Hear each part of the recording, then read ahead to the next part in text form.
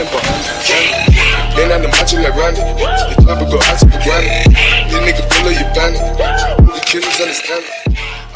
Hi friends, welcome to our channel multiplex. ఇవాళ మీరు తెలుసుకోబోతున్నారు touch స్క్రీన్స్లో ఎన్ని మోడల్స్ ఉన్నాయి, అసలు టచ్ స్క్రీన్ అంటే ఏంటి, దాంట్లో ఉన్న టైప్స్ ఏంటి. ఇంకా లేట్ ఎందుకు, let's start our episode. First of all, అసలు టచ్ స్క్రీన్స్లో ఎన్ని మోడల్స్ ఉన్నాయంటే ఓవర్లే based touch screen and perimeter based touch screen. అసలు ఓవర్లే బేస్డ్ టచ్ స్క్రీన్లో ఎన్ని మోడల్స్ ఉన్నాయంటే capacity touch screen and resistive touch screen. First of all మన capacity touch ఎలా పనిచేస్తుందో చూద్దాం. ఫస్ట్ ఆఫ్ ఆల్ అసలు ఓవర్లే బేస్డ్ టచ్ స్క్రీన్ అంటే రెండు మోడల్ ఏంటో చూద్దాం. ఫస్ట్ ఆఫ్ ఆల్ అసలు ఓవర్లే బేస్డ్ అంటే ఏంటంటే, ఓవర్లే అంటే ఏంటంటే పైన ఒక లేయర్ ఉంటుంది, అంటే గ్లాస్ షీట్. ప్రతి ఓవర్లే బేస్డ్ టచ్ స్క్రీన్లో ఉన్న రెండు మోడల్స్లోని పైన ఒక గ్లాస్ లేయర్ ఉంటుంది, దానిపైన మనం టచ్ చేస్తాం. ఓకే, అసలు first of all capacity touch ఎలా పనిచేస్తుంది ఇప్పుడు అది చూద్దాం. First of all capacity touch స్క్రీన్లో మనం ముందుగా అనుకున్నట్టుగానే పైన గ్లాస్ లేయర్ ఉంటుంది, గ్లాస్ లేయర్ పైన మనం టచ్ చేస్తాం. అసలు కెపాసిటీ టచ్ స్క్రీన్లో first of all circuit close అయి ఉండదు గ్లాస్ పైన. అది సర్క్యూట్ ఎప్పుడే క్లోజ్ అవుతుందంటే మనం ఎప్పుడైతే స్క్రీన్ టచ్ చేస్తామో అప్పుడు మాత్రమే సర్క్యూట్ క్లోజ్ అవుతుంది, అప్పుడు దాకా సర్క్యూట్ ఓపెన్లో ఉంటుంది. సో మన ఒక కండక్టర్ అనేది మనకి టచ్ అయ్యేదాకా టచ్ స్క్రీన్ పనిచేయదు. సో ఇది ఎలా పనిచేస్తుందంటే ఇప్పుడు చూద్దాం. అసలు first of all capacity touch స్క్రీన్లో మనం ముందుగా అనుకున్నట్టుగానే ఒక లేయర్ అంటూ ఉంటుంది, గ్లాస్ లేయర్. దానిపైన ఇండియం టిన్ ఆక్సైడ్తో కోట్ చేస్తారు, అదొక ట్రాన్స్పరెంట్ కండక్టర్. మనం ఎప్పుడైతే టచ్ చేస్తామో మన బాడీ నుంచి గ్రౌండ్ అయ్యి మన బాడీ నుంచి కరెంట్ పాస్ అయ్యి అలా టచ్ పనిచేస్తుంది. మన స్క్రీన్లో ఉన్న ఇంబేడ్ అనే సెన్సర్స్ వల్ల మన టచ్ అనేది ఎక్కడ జరిగింది అనేది సాఫ్ట్వేర్ రికగ్నైజ్ చేసుకోగలుగుతుంది. ఇప్పుడు మనం దీంట్లో ఉన్న అడ్వాంటేజెస్ అండ్ డిసడ్వాంటేజెస్ చూద్దాం. ఫస్ట్ ఆఫ్ ఆల్ అడ్వాంటేజెస్కి వచ్చేసరికి ఇది చాలా కాస్ట్ ఎఫిషియెంట్. అంటే ప్రజెంట్ వాడుతున్న ప్రతి స్మార్ట్ ఫోన్లని ఇదే వాడుతున్నారు, ఎందుకంటే ఇది బిల్డ్ చేయడానికి అయ్యే కాస్ట్ తక్కువ. సెకండ్ పాయింట్కి వచ్చేసరికి ఇది చాలా హై రెస్పాన్సివ్. మన టచ్ అనేది చాలా స్పీడ్గా జరుగుతుంది, రెస్పాన్స్ కూడా చాలా స్పీడ్గా ఉంటుంది, అవుట్పుట్ ఇవ్వడం కూడా. సో ఇది సెకండ్ అడ్వాంటేజ్. థర్డ్ అడ్వాంటేజెస్కి వచ్చేసరికి దీంట్లో కొన్ని జెస్చర్స్ అంటూ ఉంటాయి, పించ్ అండ్ స్వైప్. ఈ జెస్చర్స్ అన్ని దీంట్లో పనిచేస్తాయి, అంటే దీనికి మీనింగ్ ఏంటి, మల్టీ టచ్ స్క్రీన్ పనిచేస్తుంది. నెక్స్ట్ మనం డిసడ్వాంటేజెస్కి వెళ్ళేసరికి మనం దీంట్లో ఫర్ సపోజ్ మనం బైక్ డ్రైవింగ్లో గ్లౌజెస్ వేసుకున్నాం. గ్లౌజెస్ వేసుకున్నప్పుడు మనకి చుట్టూరు మన గ్లౌజెస్ అనేది ఒక ఇన్సులేటర్. సో మనం టచ్ చేస్తాం, టచ్ చేసినప్పుడు కరెంట్ ఫ్లో అవ్వదు, కరెంట్ ఫ్లో అయినప్పుడు టచ్ కూడా జరగదు. సో మన గ్లౌజెస్ వేసుకున్నప్పుడు టచ్ పనిచేది. ఇది ఒక డిసడ్వాంటేజ్కి మనం అనుకోవచ్చు. అండ్ సెకండ్ డిసడ్వాంటేజ్కి వచ్చేసరికి ఫర్ సపోజ్ దీని వాటర్, ఇదే డిస్ప్లే అనుకుందాం, దీనిపైన వాటర్ ఉన్నాయి. వాటర్ ఉన్నప్పుడు మనం టచ్ చేస్తే టచ్ జరగదు, ఎందుకంటే మన బాడీలోంచి కరెంట్ పాస్ అవ్వాలి మనం టచ్ చేసినప్పుడు వాటర్ కూడా గుడ్ కండక్టర్ ఆఫ్ ఎలక్ట్రిసిటీ. మనం టచ్ చేసినప్పుడు ఏమవుతుంది, ఇదంతా ఎలక్ట్రిసిటీ కరెంట్ పాస్ అవుతుంది మన బాడీ నుంచి, ఇదంతా పాస్ అవుతుంది చూపిస్తుంది అక్కడ సెన్సర్. అప్పుడు దానికి ఎక్కడంటే రికగ్నైజ్ చేసుకోగలదు. సో దీనివల్ల ఏంటంటే మన వాటర్ ఉన్నప్పుడు డిస్ప్లే మీద టచ్ పరిచేది. ఇది మన మెయిన్ డిసడ్వాంటేజ్.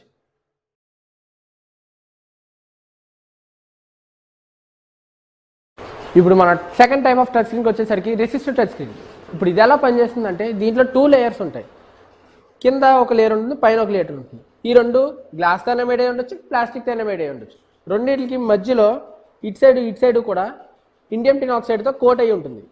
ఇందులో కూడా అమౌంట్ ఆఫ్ కరెంట్ ఫ్లో అవుతూ ఉంటుంది. మనం ఎప్పుడైతే టచ్ చేస్తామో అప్పుడు ఈ పైన స్క్రీన్ బెండ్ అయ్యి కింద స్క్రీన్కి టచ్ అవుతుంది.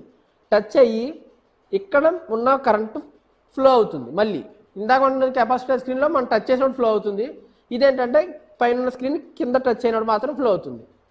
రెండింటికి వేరియేషన్స్ ఇంతే. దీంట్లో అడ్వాంటేజెస్కి వచ్చేసరికి మనం ఇప్పుడు మామూలుగా టచ్ చేసినా, ఫర్ సపోజ్ ఇలా ఇక్కడ ఐస్ క్రీమ్ పుల్ ఉంది, దీంతో టచ్ చేసినా సరే ఎలా టచ్ చేసినా టచ్ అవుతుంది, ఎందుకంటే దీంట్లో మనకి ఏమీ అక్కర్లా. టు టచ్ చేయడానికి దీంట్లో మనకు కరెంట్ ఫ్లో అవ్వాల్సిన అవసరం అయితే లేదు, ఎందుకంటే మొత్తం అంతా లోపలే ఉంటుంది, ఈ పైన కలిపి ఉంటుంది. ఎప్పుడైతే మనం టచ్ చేస్తే రెండు టచ్ చేయడం వల్ల లోపలే జరుగుతుంది, మొత్తం మనకు జరగాల్సిన ప్రాసెస్ అంతా లోపలే జరుగుతుంది. సో మనం ఫిజికల్గా ఎటువంటి ఎర్త్ని మనం సప్లై చేయట్లేదు. ఇది దీనికి ఉన్న వేరియేషన్. అండ్ ఇంకో అడ్వాంటేజ్ వచ్చేసరికి దీంట్లో కూడా మన జెస్చర్స్ మనం అనుకున్నట్టుగానే స్వాప్ అండ్ పించ్ ఇవన్నీ వర్క్ చేస్తాయి. అండ్ ఇంకో అడ్వాంటేజ్కి వచ్చేసరికి ఇది మన కాస్ట్ ఎఫిషియన్సీ. ఇది మన కెపాసిటీతో టచ్తో కంపేర్ చేస్తే దానికన్నా చాలా cheap. First cheapest touch screen ఏమైనా ఉందంటే రెసిస్టెంట్ టచ్. ఇదివరకు పాత ఫోన్లో సెల్కాన్ C90, సో అలా పాత ఫోన్లో అన్నింటిలో మ్యాక్సిమం ఇదే యూజ్ చేసేవారు. అండ్ దీనివల్ల ఇంకో అడ్వాంటేజ్ ఏంటంటే సపోజ్ మన స్క్రీన్ వాటర్ ఉన్నా అండర్ వాటర్లో కూడా టచ్ పని చేస్తుంది, మనకి ఎటువంటి ప్రాబ్లం ఉండదు, వాటర్ వల్ల ఎటువంటి ప్రాబ్లం ఉండదు. ఇది మెయిన్ అడ్వాంటేజ్. ఇంకో డిసడ్వాంటేజ్కి వచ్చేసరికి దీంట్లో మనకి సెన్సిటివిటీ బాగా తక్కువ, ఎందుకంటే మనం గట్టిగా ప్రెస్ చేస్తే కానీ టచ్ పనిచేయదు. వేరే మన కెపాసిటీ టచ్లో టచ్ చేస్తే ఇమీడియట్గా మనకు కొంచెం లైట్గా ఫెదర్ టచ్ ఇంత టచ్ చేసినా వర్క్ చేస్తుంది. బట్ వేరే రెసిస్ట్ టచ్లో అలా పనిచేయదు, బికాస్ 2 లేయర్లు కాంటాక్ట్ అవ్వాలి. సో మనం కొద్దిగా లోపలికి నొక్కాలి. దీనివల్ల ఇదొక డిసడ్వాంటేజ్ మనకి.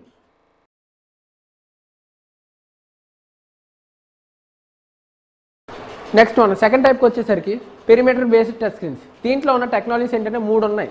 దీంట్లో ఫస్ట్ది వచ్చేసి ఇన్ఫ్రారెడ్ టెక్నాలజీ, అండ్ సెకండ్ది వచ్చేసి surface acoustic technology, and third one వచ్చేసి ఆప్టికల్ టెక్నాలజీ.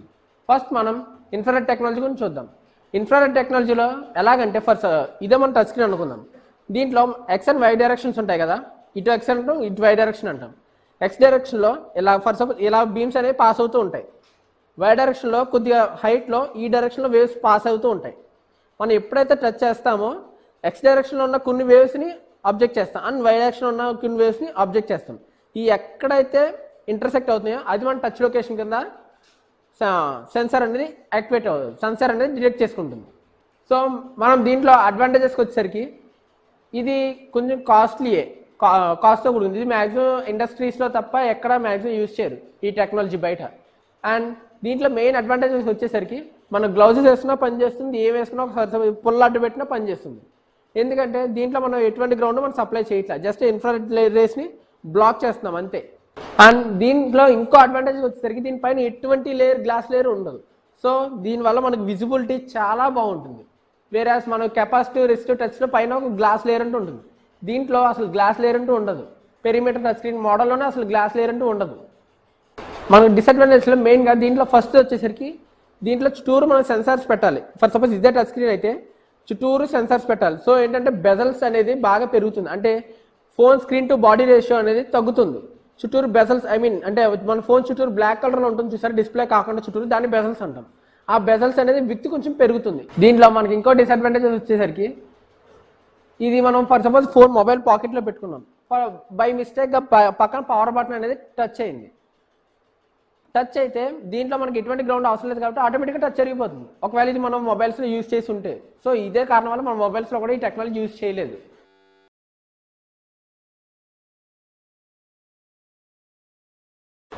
ఇప్పుడు మనం పెరిమీటర్ బేస్డ్ టచ్ స్క్రీన్లో సెకండ్ మోడల్కి వద్దాం. సెకండ్ మోడల్కి వచ్చేసరికి సర్ఫేస్ అకౌస్టిక్ వేవ్ టచ్. దీంట్లో మన టచ్ అనేది ఎలా పనిచేస్తుందంటే ఇందాక మనం అనుకున్నట్టుగా ఇన్ఫ్రారెడ్ అనుకున్నాం, ఇందాక దీనికి ముందు టచ్ స్క్రీన్లో ఇన్ఫ్రారెడ్ అనేది ఎక్స్ డైరెక్షన్లో వై డైరెక్షన్లో పాస్ అవుతూ ఉంటుంది. దీంట్లో సేమ్ ఇన్ఫ్రారెడ్ని రిప్లేస్ చేసి అల్ట్రాసోనిక్ సెన్సర్స్ ఉంటాయి. ఎక్స్ డైరెక్షన్లో అల్ట్రాసోనిక్ సౌండ్స్ ఎలా పాస్ అవుతుంటే వై డైరెక్షన్లో అల్ట్రాసోనిక్ సౌండ్స్ ఎలా పాస్ అవుతూ ఉంటాయి. మనం ఎప్పుడైతే టచ్ చేస్తామో సేమ్ ఇందాక మనం అనుకున్నట్టుగానే ఎక్కడైతే ఇంటర్సెక్ట్ అవుతుందో ఆ పాయింట్ని సాఫ్ట్వేర్ డిటెక్ట్ చేసుకుని ఆ పాయింట్ని టచ్ కింద మనం అక్కడ టచ్ చేసాం అనుకుని రికగ్నైజ్ చేసుకుంటుంది. దీంట్లో మన ప్రోస్ అండ్ కాన్స్ వచ్చేసరికి అంటే అడ్వాంటేజెస్ అండ్ డిసడ్వాంటేజెస్. అడ్వాంటేజెస్కి వచ్చేసరికి సేమ్ యాజ్ ఇట్ ఈస్ ఇందాక అనుకున్నట్టుగానే మనం ఫిజికల్గా టచ్ చేయాల్సిన అవసరం లేదు. అంటే ఎస్ పెన్ అవ్వచ్చు, సపోజ్ మన పెన్ అవ్వచ్చు, ఎటువంటిదైనా మనం టచ్ అవుతుంది. అండ్ నెక్స్ట్ అడ్వాంటేజెస్కి వచ్చేసరికి ఇందాక మనం అనుకున్నట్టుగానే రెసిస్టివ్ టచ్కి దీనికి సేమ్గా మన పైన గ్లాస్ లేయర్ ఉండదు కాబట్టి స్క్రీన్ క్లారిటీ అనేది చాలా బాగుంటుంది. దీని మధ్యలో ఎటువంటి గ్లాస్ ఉండదు కాబట్టి. నెక్స్ట్ దీని డిసడ్వాంటేజెస్కి వచ్చేసరికి దీనికి సేమ్ యాజ్ ఇట్ ఈస్ మనం రెసిస్టివ్ టచ్ అనుకున్నట్టుగానే బెసల్స్ అనేది కొంచెం ఎక్కువ ఉంటుంది. ఫర్ సపోజ్ మనం పెన్ పెట్టాం, దాన్ని అది డిటెక్ట్ చేసుకోలేదు, ఎందుకంటే అది మనం టచ్ చేసినప్పుడు టచ్ అవ్వాలంటే ఆ వేవ్స్ని వచ్చే అల్ట్రాసోనిక్ వేవ్స్ని అబ్జర్వ్ చేసుకోవాలి. అబ్జర్వ్ చేసుకున్నప్పుడు మాత్రమే అక్కడ ఈ ప్లేస్ నుంచి ఈ ప్లేస్కి వేవ్ పాస్ అవ్వదు. మధ్యలో మనం అబ్స్ట్రాక్ట్లు పెడుతున్నాం కాబట్టి. ఫర్ సపోజ్ అలా మనం ప్లాస్టిక్ ఐటమ్ ఏమైనా పెట్టామనుకుందాం, ఫర్ సపోజ్ ఇలా పెట్టామనుకుందాం, ఇక్కడ మనం పెడితే దీంట్లోంచి పాస్ అయిపోతుంది అల్ట్రాసోనిక్ అనేది సౌండ్ అనేది. సో ఇక్కడ మన టచ్ అనేది జరగదు. సో మనకి ఫిజికల్గా ప్లాస్టిక్ అనేది అంటే ప్లాస్టిక్ అనే ఐటమ్ అనే కాదు, అల్ట్రాసోనిక్ సౌండ్స్ని అబ్జర్వ్ చేసిన మెటీరియల్తో టచ్ పనిచేస్తుంది, అనదర్ వేరే వాటితో పనిచేయదు. ఇది కూడా సేమ్ మన ఇన్ఫ్రారెడ్ రేస్ ఇన్ఫ్రారెడ్ డిస్ప్లేకి అనుకున్నట్టుగానే పాకెట్లో పెట్టినప్పుడు అనుకోకుండా టచ్ అయిపోతూ ఉంటుంది.